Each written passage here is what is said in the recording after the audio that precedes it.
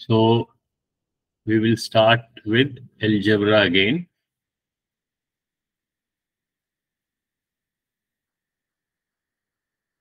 For our math middle.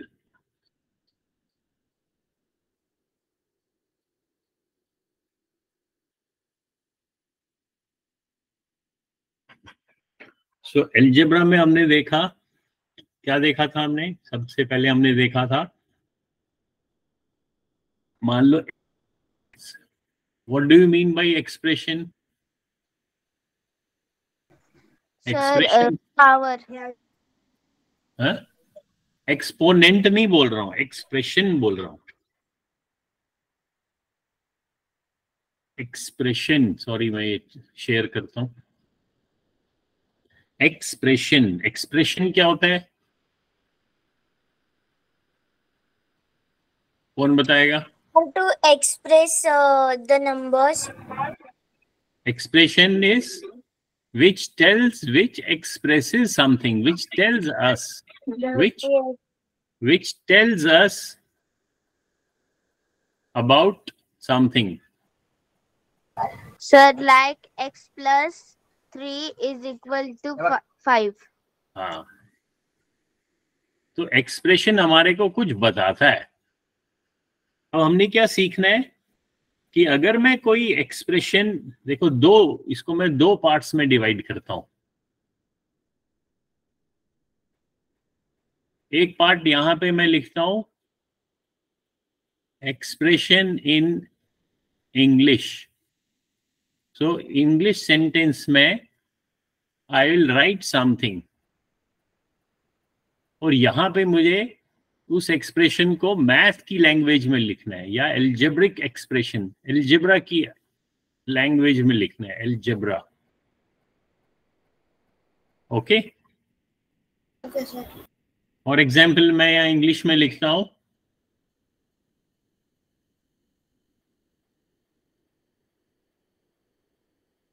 यहाँ पे English में मैं लिखता हूं 5 more than product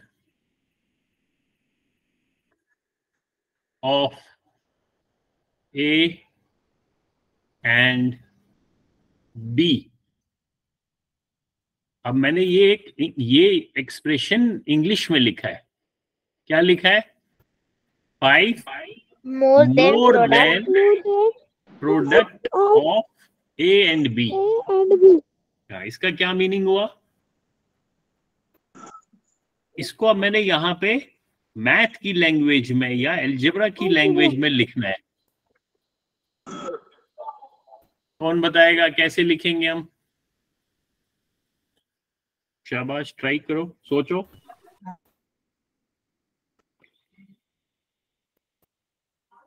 Who will try? Sir, 5, then the sign of more, then the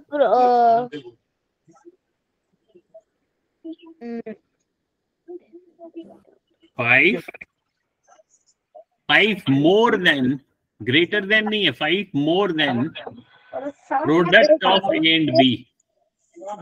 Sir, first A plus B is equal to 5. नहीं, वो तो अगर मैं A plus B is equal to 5. Sir, 5 plus X is equal to A and A. नहीं, ध्यान से देखो, 5 more than product of A and B. A and B का जो प्रोडक्ट होगा वो क्या होगा? AB. और AB से 5 more. So plus 5. So ये मेरा एक्सप्रेशन बन गया. अब मैं इसको 5 प्लस AB लिखूं, या इसको मैं AB प्लस 5 लिख सकता. अर्शल, बंद करो अपना माइक. तो ये जो एक्सप्रेशन है ये तो इंग्लिश सेंटेंस में है, और इसी को मैंने एल्जेब्रा की फॉर्म में लिखा. ठीक है. अब मैं लिख सकता, अब यहाँ एक और, ये एक एग्जाम्पल था. अब हम अलग अलग एग्जाम्पल्स देखते हैं बुक में। तो हम गूगल क्लासरूम में जाएंगे।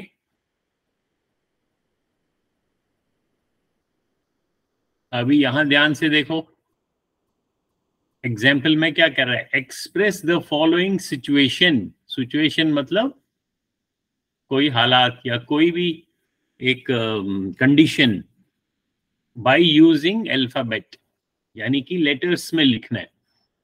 रमन्स as is double the age of his younger sister. अगर ये पहला सेंटेंस है तो इसको कैसे लिखेंगे हम, कि रमन की जो एज है वो उसकी सिस्टर से डबल है। तो अभी उसकी सिस्टर की एज तो हमें मालूम नहीं है। Double the age of his younger sister, जो उसकी यंगर सिस्टर है, तो जो हमें मालूम नहीं है हम अलजेब्रा में यही फायदा है, जो हमें मालूम नहीं है। जैसे हमें उसकी यंगर सिस्टर की एज तो मालूम नहीं है, लेकिन रमन की एज मालूम है। रमन की एज उससे डबल है। तो जो चीज मालूम नहीं होती है उसको हम एक वेरिएबल में बना सकते हैं। सो I can right let. Late मतलब मान लो, या मैं लेट लिख सकता हूं, या मैं उसको सपोज, इंग्लिश वर्ड है सपोज, SUPPOSE। सपोज मीन्स मान लो। Suppose रमन्स sister as is X years। तो रमन की एज कितनी होगी?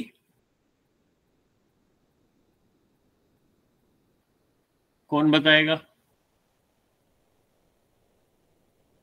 अगर हम कहते हैं मान लो रमन की जो सिस्टर है, यंगर सिस्टर, उसकी अगर एज एक्स ईयर्स है, तो रमन की एज कितनी होगी? X+6। 6 कहां से लाया तुमने?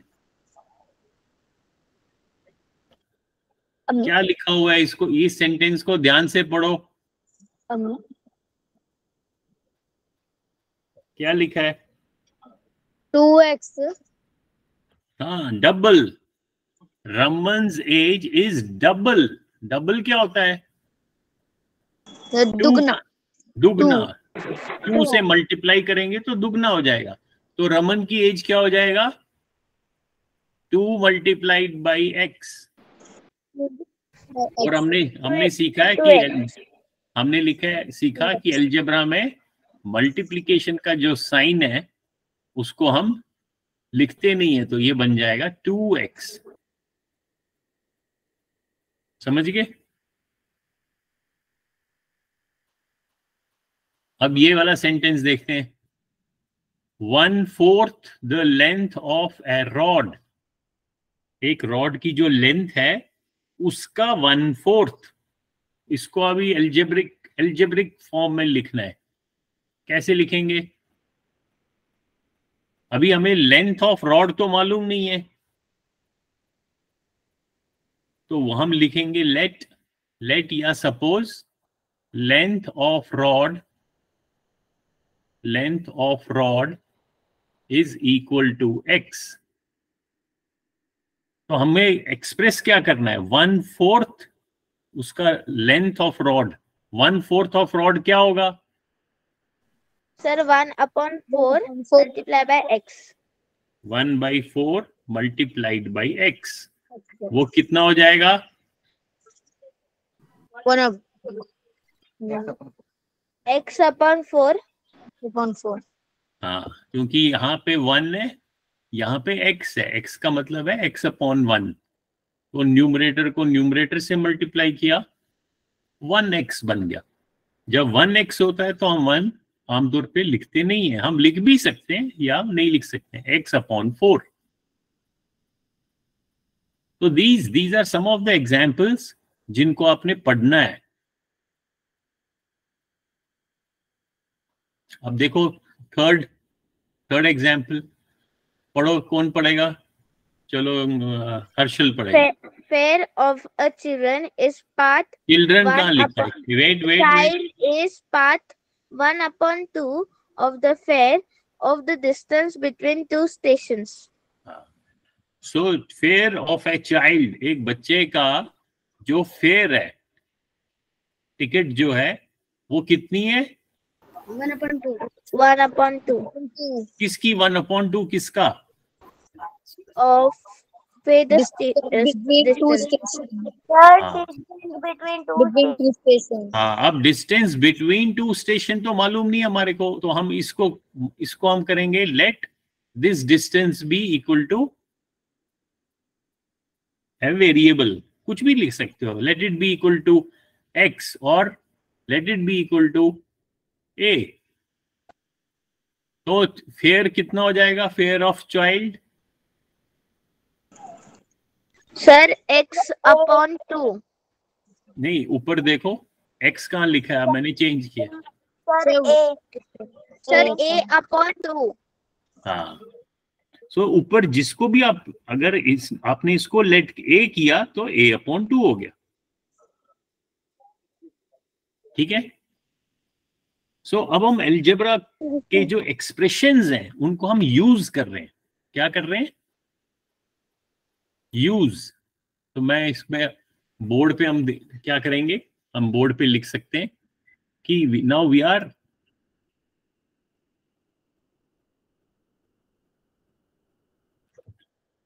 Converting different statements. एक साइड से मेरे इंग्लिश स्टेटमेंट्स हैं, इंग्लिश लैंग्वेज में कोई एक्सप्रेशन है या स्टेटमेंट है। स्टेटमेंट मतलब जो हमें फिर से जो कोई हमें स्टेट करता है, जो बताता है, स्टेटमेंट। और इंग्लिश सेंटेंस या इंग्लिश स्टेटमेंट को हम कन्वर्ट कर रहे हैं इनटू एल्जेब्रिक एक्सप्रेशन। एल्जेब्रिक में ए भी है, वो ए साइलेंट है। Algebraic expression. तो सबसे पहले हमने ये सीखना है कि हम एल्जेब्रिक एक्सप्रेशंस कैसे लिख सकते हैं, कैसे बना सकते हैं।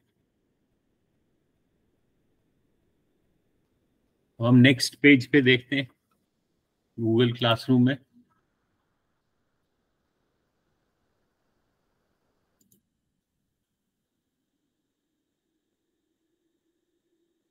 अब ये वाला क्वेश्चन 4.1 ये वाले देखते हैं। क्या लिखा हुआ है? Express the following situations using alphabet. मतलब फिर से वही अलजेब्रा की फॉर्म में हमें लिखना है। लिखो, कॉपी में लिखो first question. Diameter of a circle is double of its radius. How will you right?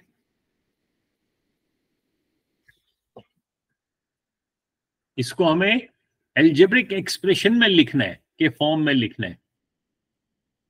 चलो असद बताएगा। असद माइक ऑन करो। Wait Harshal wait. असल ये जो सेंटेंस है इसको आपने एक्सप्रेस करना है एल्जेब्रिक एक्सप्रेशन के फॉर्म में। कैसे करोगे? शाबाश, ट्राई, जल्दी जल्दी करो। अभी हमें क्या चीज मालूम है? या डबल डायमीटर जो है वो रेडियस का डबल है। सो लेट रेडियस किसके बराबर है? Double diameter. नहीं, रेडियस डबल नहीं है, डायमीटर डबल। Sir, रेडियस को N पहले रेडियस को आप कुछ वेरिएबल बनाओ, उसको आप एक्स बनाओ या ए बनाओ, या ज्यादा अच्छा क्योंकि यहाँ वर्ड रेडियस है तो चलो इसको हम आर बना देते हैं। कुछ भी बना सकते हैं। तो डायमीटर कितना होगा?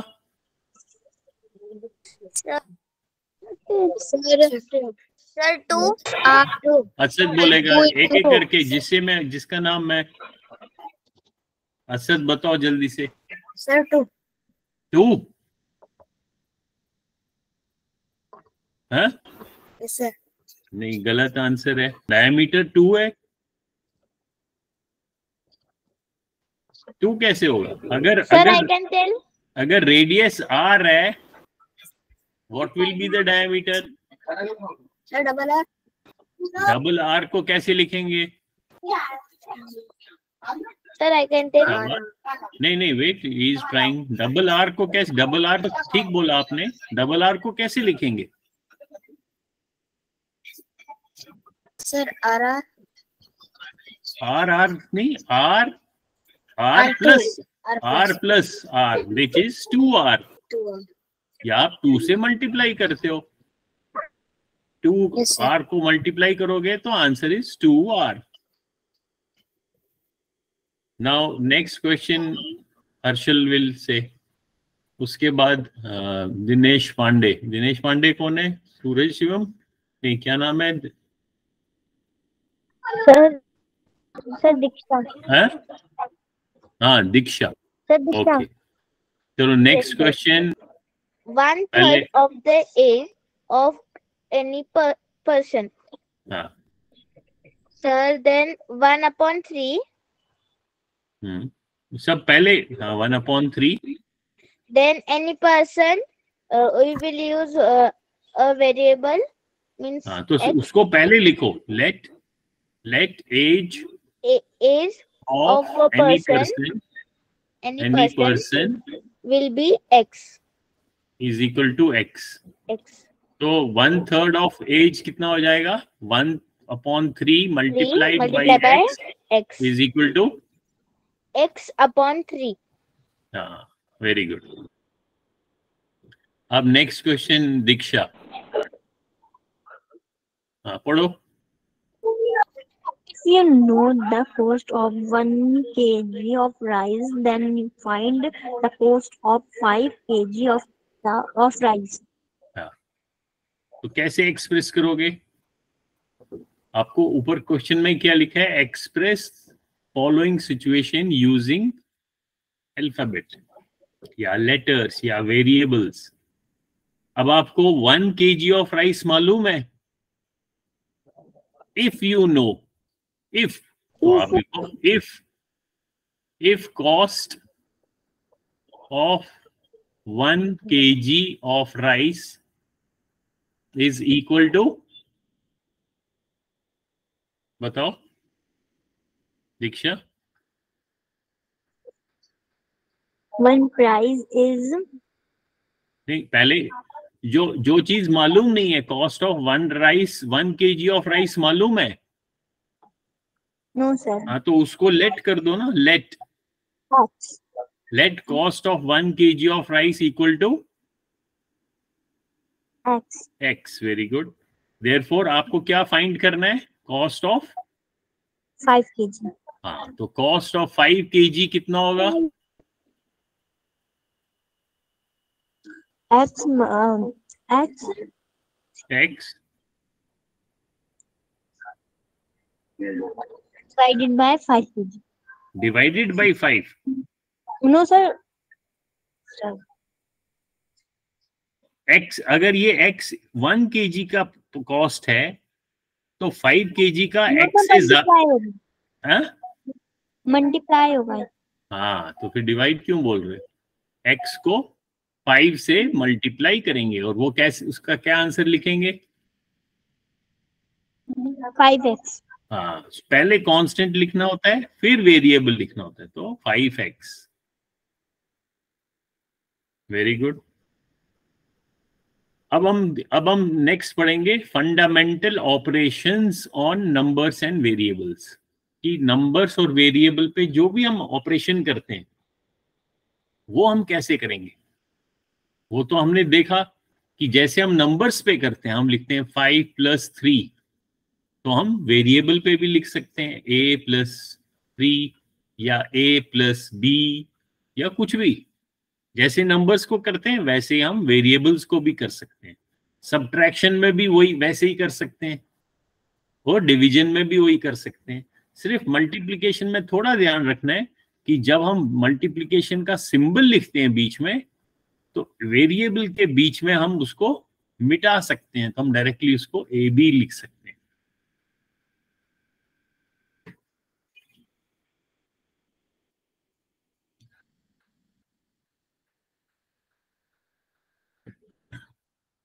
अब नेक्स्ट पेज पे देखते हैं।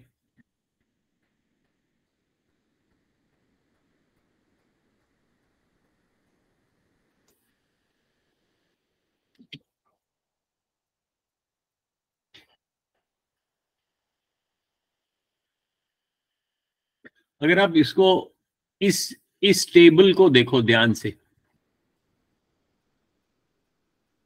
क्या लिख रहा है ऊपर, क्या लिखा है? Let us see if cost of 3 balloons keep on changing. जो कॉस्ट ऑफ 3 बैलून्स हैं वो फर्स्ट कॉलम में, and if you see they keep on changing. First case में 6 रुपीज है, सेकंड केस में 10 रुपीज है, थर्ड केस में 12 rupees है। बट आगे लिखा है but cost of 2 toys remain constant. जो टू हमारे पास दो चीजें हैं, एक तो 3 बैलून्स हैं और 2 टॉयज है। टॉयज का कॉस्ट जो है वो सेम है, फर्स्ट केस में भी सेम है, सेकंड केस में भी सेम है, थर्ड केस में भी सेम है, लेकिन 3 बैलून्स का कॉस्ट अलग अलग। फर्स्ट केस में 6 रुपीज है, फिर 10 रुपीज है, फिर 12। तो ऐसी सिचुएशन में अब यहां क्या है? If you look at the pattern, चलो निर्मला पढ़ेगी, पढ़ो निर्मला आगे। If you look at the pattern, then you will find that because of the varying cost of 3 balloons, because cost of 2 toys is same, total expenditure is not constant. Since cost of 3 balloons is varying, so we assume it to be an alphabet. Rupees X, where where x is a is variable. अब इसमें variable. Very क्या कर रहा है? Change क्या हो रहा है?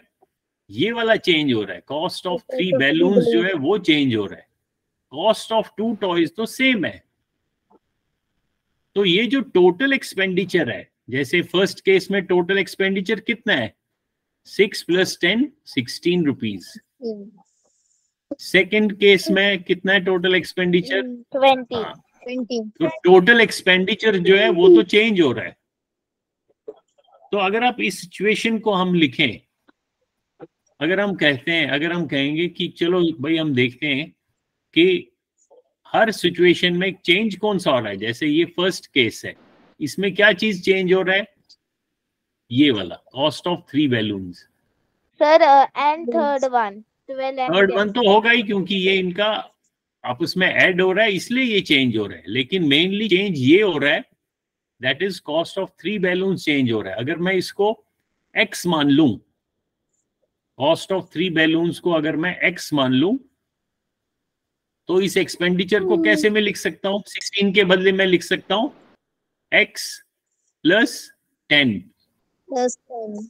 इसमें x 6 है और प्लस 10 किया तो 16 हो गया। सेकंड केस में x प्लस फिर 10 10. x + 10, यानी कि तीनों केस में मैं x + 10 लिख सकता हूं। फर्स्ट केस में x 6 है, सेकंड केस में x 10 है, थर्ड केस में x 12 है। और x क्या है? x मेरा what is x? x is cost of 3 balloons, Balloons. क्योंकि कॉस्ट ऑफ 3 बैलून्स चेंज हो रहा है, यही चेंज हो रहा है ना। तो इसको हम x, ये देखो ये इक्वेशन बन गई हमारी, यानी कि x + 10, x का नंबर यहां से मैं पिक कर रहा हूं और मेरे को आंसर हमेशा ये करेक्ट आंसर आ जाएगा। अगर आप नेक्स्ट एक सिचुएशन देखो, ये नीचे वाली। अब इसमें क्या हो रहा है? कॉस्ट ऑफ बैलून भी चेंज हो रहा है और कॉस्ट ऑफ 2 टॉयज भी चेंज हो रहा है।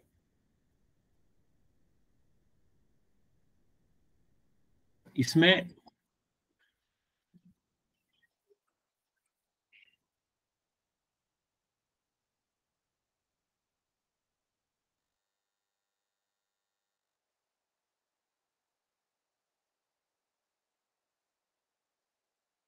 देता हूं, तो टोटल एक्सपेंडिचर क्या आएगा मेरा?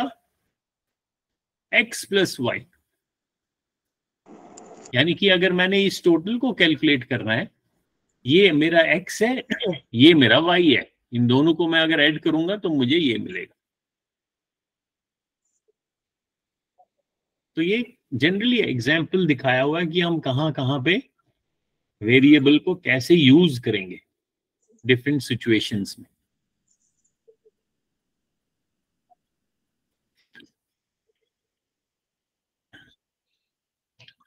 फिर हमने ये तो हमने पढ़ ही लिया कि जब हम दो वेरिएबल्स को प्रोडक्ट निकालते हैं, फॉर एग्जाम्पल एक वेरिएबल m है और दूसरा वेरिएबल अगर n है, what will be the product?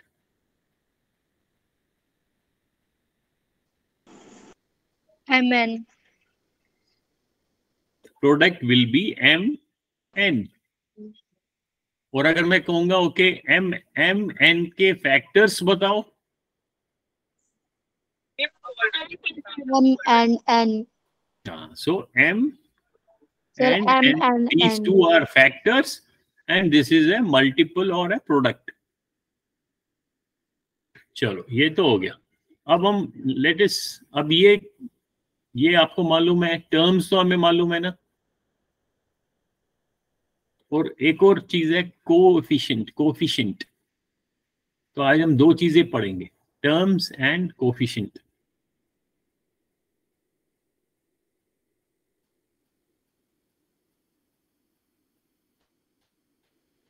हमने टर्म पढ़ा था,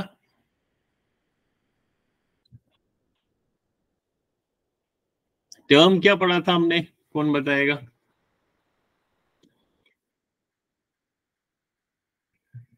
Who will tell me term?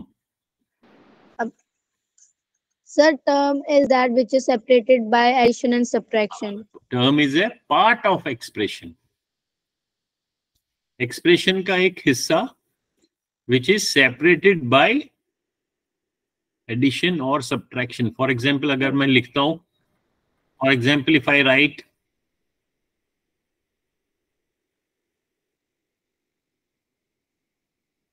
for example, if I write 5x plus 6y is equal to 20।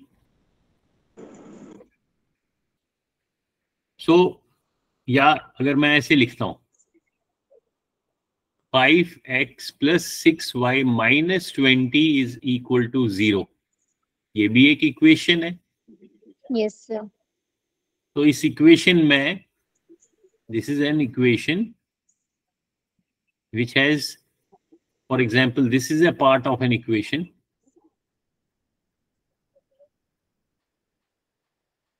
this is a part, this is a part, and this is a part,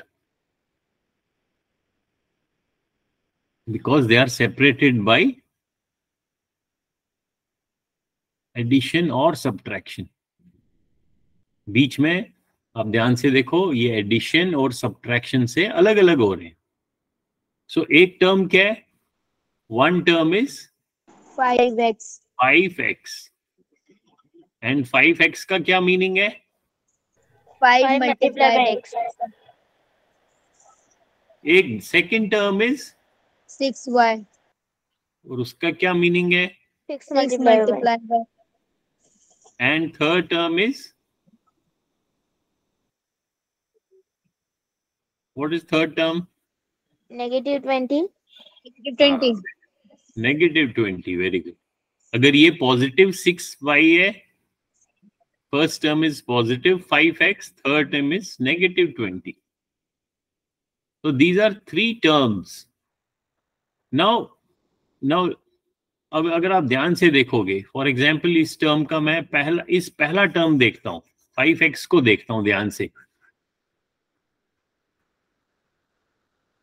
तो इसमें एक 5x means 5 multiplied by x, ये constant है, 5 is constant, X is variable. x is variable।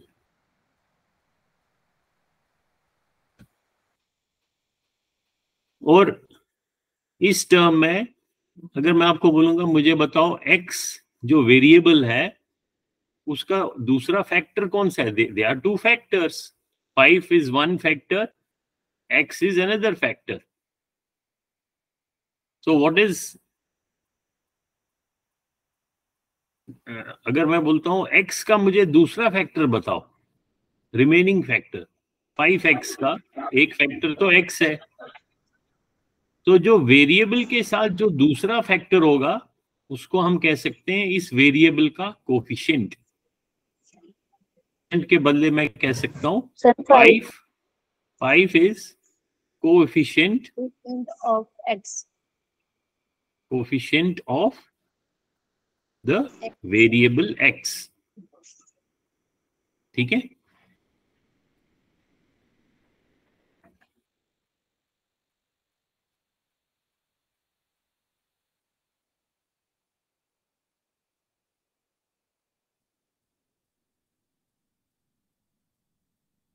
अगर अब मैं इसमें अगर अब मैं आपको कहता हूं 5, एक मिनट,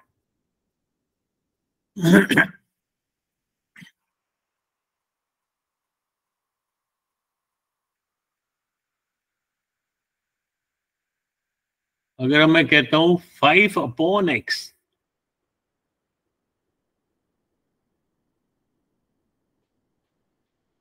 इसमें वेरिएबल क्या क्या है? Sir, x. तो इसको मैं दो टर्म्स में, इसका प्रोडक्ट, ये किसका प्रोडक्ट होगा? 5 मल्टीप्लाइड बाई 1/x. ठीक है. सो मैं कह सकता हूं इसमें वेरिएबल जो 1/x है, सो I can write coefficient of 1/x is equal to is 5. 5.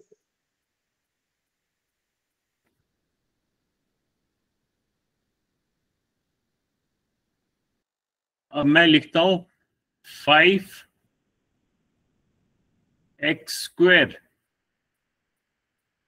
अब मैं आपसे पूछ रहा हूं, tell me coefficient, what is coefficient of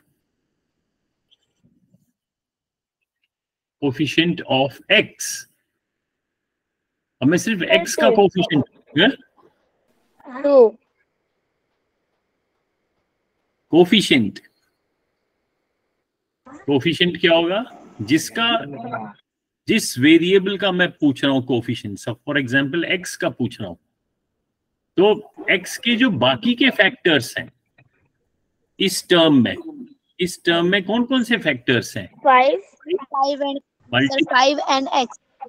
नहीं, 5 मल्टीप्लाइड बाई x क्योंकि x स्क्वायर है. हमने एक्सपोनेंट भी पढ़ा. एक्सपोनेंट में ये x स्क्वायर का क्या मीनिंग है कि x दो बारी, x जो है वो दो बारी मल्टीप्लाई हो रहा है. x power 2.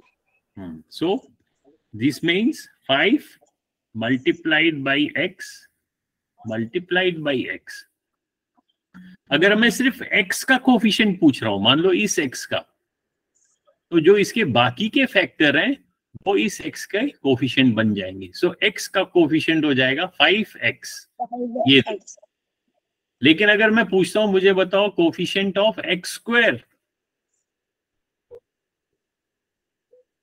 अगर x स्क्वायर का कोफिशिएंट पूछता हूं फिर क्या होगा? x स्क्वायर का कोफिशिएंट 5. Sir, 5. फिर सिर्फ 5 होगा क्योंकि 5x square I can also right as 5 multiplied by x square. और क्योंकि मैंने x स्क्वायर का कोफिशिएंट पूछा, जिसका कोफिशिएंट पूछूंगा उसको आप काट सकते हो, जो बाकी का फैक्टर बच गया वो उसका कोफिशिएंट होगा. ठीक है. Yes, sir. Let us go back to the board.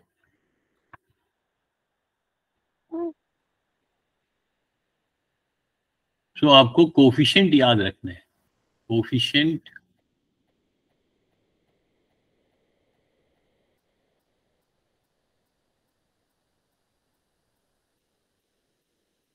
of any term, of any variable. फिर टर्म्स की बात करते हैं. एक इक्वेशन में लिखता हूं, for example I right 5x plus 6y plus 3y minus 20 is equal to 0. Now this is also an equation. अब इसमें ये सारे टर्म्स हैं क्योंकि ये एडिशन से अलग अलग हो रहे हैं, एडिशन से और सब्ट्रैक्शन से.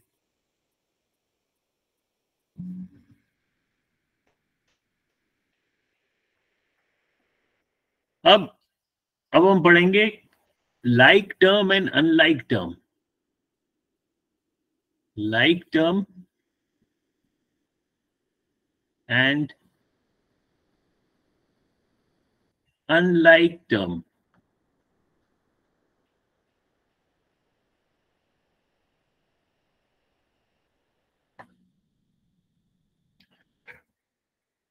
लाइक टर्म्स क्या होते हैं? लाइक टर्म्स वो है जिसमें सेम, ऐसे टर्म्स हैविंग सेम, ये मैं दूसरे कलर से लिखता हूं, आप कॉपी में लिख सकते हो, याद रहेगा. Like term means same variable of same power. एक तो उनमें वेरिएबल भी सेम होना चाहिए और उस वेरिएबल का पावर भी सेम होना चाहिए, तभी हम उसको लाइक टर्म बोलेंगे. अगर same variable of same power नहीं होगा तो फिर हम अनलाइक टर्म कह सकते हैं. यानी कि अनलाइक टर्म में अगर वेरिएबल चेंज होगा, वेरिएबल चेंज होगा या पावर भी अगर चेंज होगा तब भी वो अनलाइक बन गए. Power change. अब यहां इस इक्वेशन में अगर हम देखें ध्यान से, इसमें लाइक टर्म्स कौन कौन से हैं? जिसमें वेरिएबल सेम सर है. 6y and 3y. हाँ, so these two terms, positive 6y and positive 3y are like term. 5x and 6y, they are unlike terms. अगर अब मैं इसमें थोड़ा सा चेंज करता हूं, फॉर एग्जाम्पल अगर मैं ऐसे लिखता हूं 5x plus 6y square plus 3y minus 20. अब ये दो जो हैं ये भी अनलाइक बन गए, क्योंकि लाइक तब होंगे, कब लाइक होंगे? जब सेम वेरिएबल होगा ऑफ सेम पावर. अब पावर सेम नहीं है, यहां पावर 2 का है और यहां पावर कितने का है? 1. सिर्फ y का क्या मतलब है? y raised to power 1 means that it is multiplied only once by itself. तो वो तो y ही हो गया. तो किसी भी नंबर को, फॉर एग्जाम्पल मैं लिखता हूं 5 I can write as 5 raised to power 1. y I can write y power 1. ठीक है? Yes, sir. तो लाइक टर्म्स और अनलाइक टर्म्स में हमें ये याद रखना है. अब हम टर्म्स को, एल्जेब्रिक टर्म्स का ऑपरेशन कर रहे हैं. हम नेक्स्ट बोर्ड पे लिखते हैं ऑपरेशंस ऑन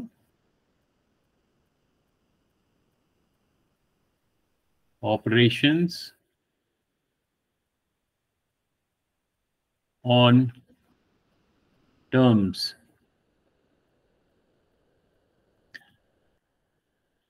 तो जब हम एडिशन करते हैं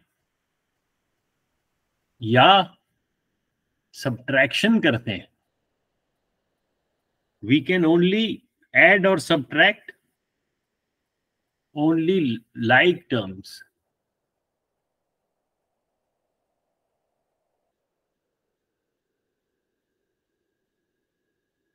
लेकिन जब हम बाकी दो ऑपरेशन करते हैं, मल्टीप्लिकेशन या डिवीजन, तो वी कैन मल्टीप्लाई और divide both like terms and unlike terms। ये याद रखना है कि like terms को हम एडिशन और सब्ट्रैक्शन कर सकते हैं, अनलाइक टर्म्स को हम एडिशन सब्ट्रैक्शन नहीं कर सकते हैं। फॉर एग्जाम्पल, अगर मैं लिखता हूं 5x² plus 3x plus 3xy plus 6y plus 5y², अब इनमें कौन से लाइक टर्म है?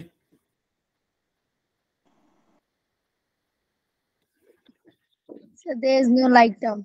हाँ, there is know like term, क्योंकि इसमें x है तो यहां तो x² है, तो ये दोनों लाइक टर्म नहीं है। इसमें x है तो इसमें x और y दोनों है, इसमें y है तो इसमें y² है, कोई भी लाइक टर्म नहीं है। लेकिन अगर मान लो मैंने यहां लिखा होता 6y², तो मैं इन दो को आपस में ऐड कर सकता था। तो फिर जो इसका कोफिशिएंट है, कोफिशिएंट को मैं ऐड कर सकता हूं, दोनों प्लस, ये भी पॉजिटिव 6 है और ये पॉजिटिव 5y² है, तो positive 6 plus positive 5 becomes positive 11 and y²।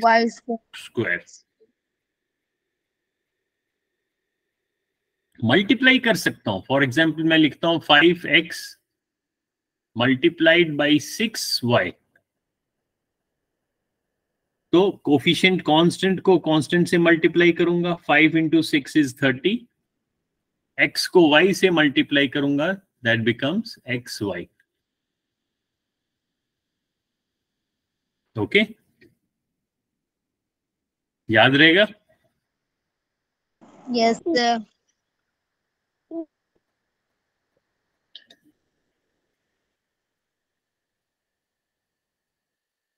अगर अब हम ये देखें, ये छोटा सा एग्जाम्पल है, कहाँ गया ये,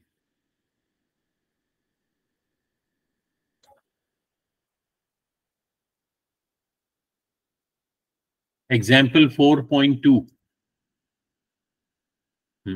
फर्स्ट वाला पढ़ो।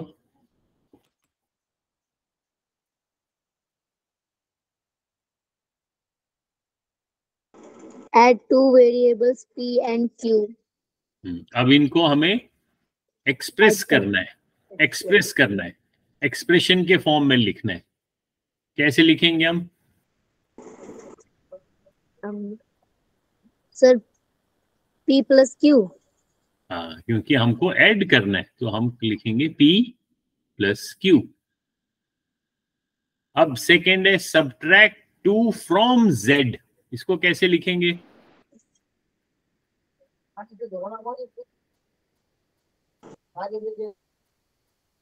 युक्ति, you tell me. Sir, z minus 2. इसको 2 माइनस जेड लिखूंगा या z माइनस 2 लिखूंगा, कौन सा करेक्ट है?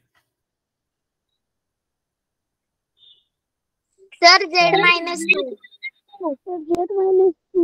Sir z minus 2 is, yes sir. क्यों? क्योंकि ये कह रहा है फ्रॉम z, टू सब्ट्रैक्ट यानी कि 2 z, फ्रॉम z। हाँ, तो जिसमें से z में से माइनस करना है तो पहले z लिखेंगे, फिर उसमें से 2 माइनस करेंगे।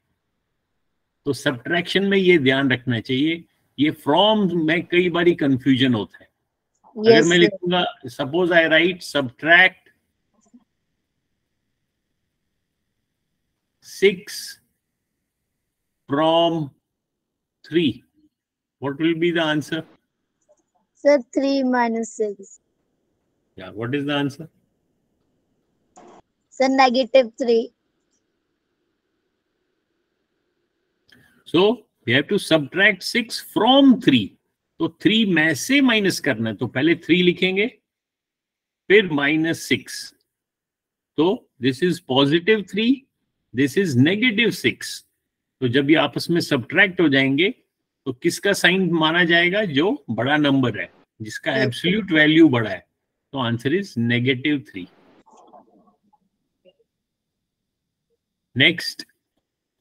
नेक्स्ट राजवीर, पढ़ो क्या लिखा है. Add 3 to the product of 7 and Z. हाँ, क्या समझ में आया? Add 3 to the product of 7 and Z. How will you right it? कैसे लिखोगे इसको एक्सप्रेशन के फॉर्म में? शाबाश. एड 3 का मतलब है 3 ऐड करो. तो मैंने 3 ऐड कर दिया, +3 कर दिया. किसको करना है? 7 and Z product. Product of 7 and Z. अब मुझे राजवीर बताएगा प्रोडक्ट ऑफ 7 and Z कितना होगा?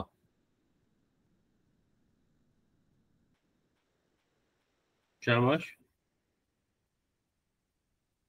प्रोडक्ट ऑफ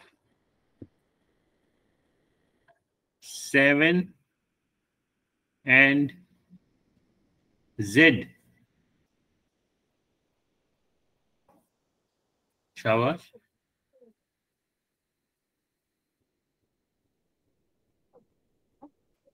चलो अंजलि बताएगी.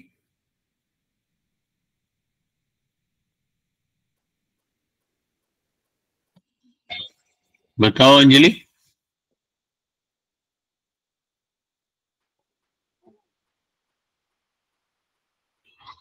हाँ बताओ नीरू. निर्मला. 7 Z. हाँ,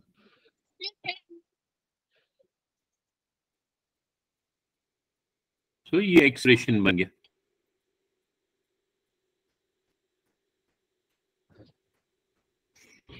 नेक्स्ट, हु विल रीड? चलो युक्ति, you read. Yes, sir. Multiplying x by 3, subtract 2 from the product. युक्ति, निर्मला आप रुक जाओ, युक्ति को बोलने दो. हाँ. Multiplying x by 3, subtract 2 from the product thus obtained. क्या मीनिंग हुआ इसका? Sir, can you explain it? Multiply x by 3. तो x को 3 से मल्टीप्लाई करो, so that will be 3x. Yes. उसके बाद comma. Next part of the sentence is subtract 2 from the product thus obtained. thus obtained मतलब जो आपने हासिल किया, जो आपने obtain किया. आपने क्या प्रोडक्ट obtain किया? 3x. और 3x में से from we have to subtract 2 from this. So from 3x subtract 2. So how will you write? 3x minus 2. Yes. So ये पूरा एक्सप्रेशन है. जब इसको आप समझोगे तो you can write 3x minus 2. subtract 2 from the product. So इस product में से, तो ये एक्सप्रेशन आ गया.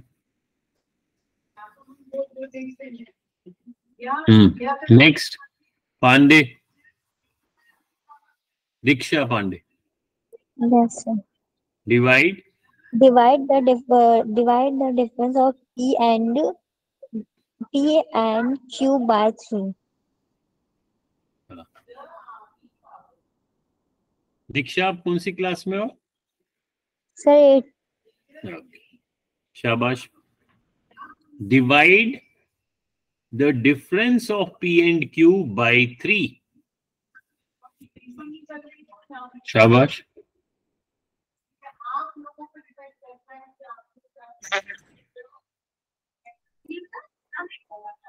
बताओ दीक्षा.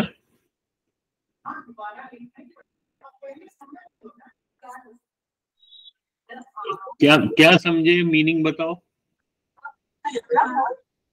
difference of P and Q. P and Q का डिफरेंस कितना होगा?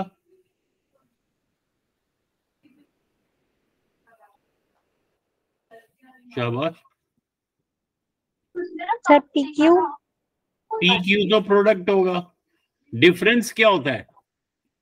Sir, different divide. डिफरेंस होता है when you subtract. Yes, divide sir. थोड़ी ना. डिवाइड तो हो जाएगा कोफिशिएंट, सॉरी डिवाइड हो जाएगा quotient. If you divide P by Q, that will be the quotient. Your answer will be known as quotient. जब हम डिवाइड करते हैं आंसर को कोशेंट बोलते हैं. यहाँ डिवाइड नहीं है, यहाँ डिफरेंस है. Difference means P and Q का डिफरेंस माइनस. अब आगे क्या करना है हमने? उसे डिवाइड करना 3 से. हाँ, किसको? जो P and Q का डिफरेंस आएगा. तो P and Q का डिफरेंस ये पूरा आ गया, तो ब्रैकेट में लिख सकते हो आप. इस पूरे को डिवाइड करना है बाई 3, तो ये आपका एक्सप्रेशन आ गया. समझ गए? Yes, sir. तो ऐसे अलग अलग जो ये अलग अलग एग्जाम्पल्स दिए हुए हैं एक्सप्रेशंस के, आपको इनको पहले एल्जेब्रिक एक्सप्रेशन में लिखना आना चाहिए. दैट इज वेरी इंपॉर्टेंट कि ये क्या चीज बता रहा है और आप क्या समझ रहे हो, वो क्लियर होना चाहिए.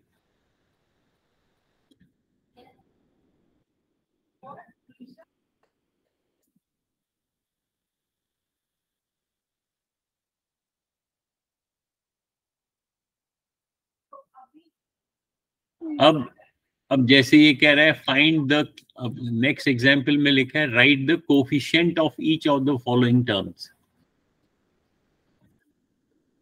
Each of the following terms, यहाँ बीच में कॉमा लगाया हुआ है. तो क्या क्या टर्म्स क्या क्या है? एक टर्म है 3z, एक है -5t, एक है 3/5q, एक है 7.5m. ये सेपरेट अलग अलग क्वेश्चंस हैं. हर एक का आपको कोफिशिएंट बताना है. पहले का कोफिशिएंट क्या होगा? Sir, 3. दूसरे का क्या होगा? Sir, -5. अब कौन बताएगा? राजवीर. थर्ड का कोफिशिएंट क्या होगा?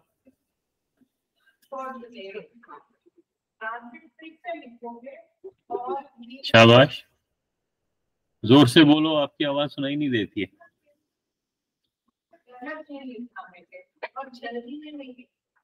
चलो दीक्षा बताएगी.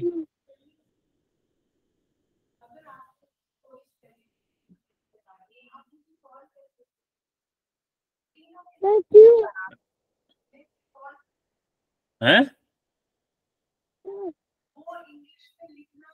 सुनाई नहीं देता बेटे आपकी आवाज. आपके माइक में कुछ प्रॉब्लम है.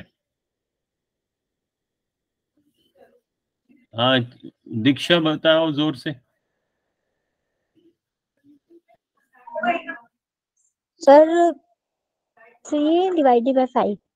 हाँ 3/5, क्योंकि ये दो फैक्टर्स हैं, एक 3/5 है और एक q है. तो हमें q का कोफिशिएंट वेरिएबल का फैक्टर निकालना है, वो 3/5. और इस लास्ट के केस में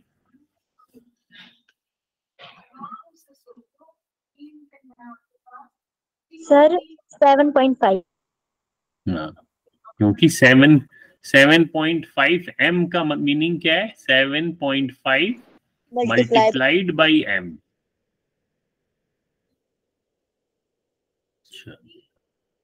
सो 8:30 हो गया। अब हम यहाँ पे इसको बंद कर देते हैं। सो हम algebra will continue in next class, और नेक्स्ट क्लास में हम एडिशन ऑफ लाइक टर्म्स वगैरह करेंगे। सो अगर किसी ने थोड़ा सा ये रिवीजन करना है, सो एक तो हम ये जो इसका रिकॉर्डिंग है वो मैं YouTube पे भी डाल दूंगा।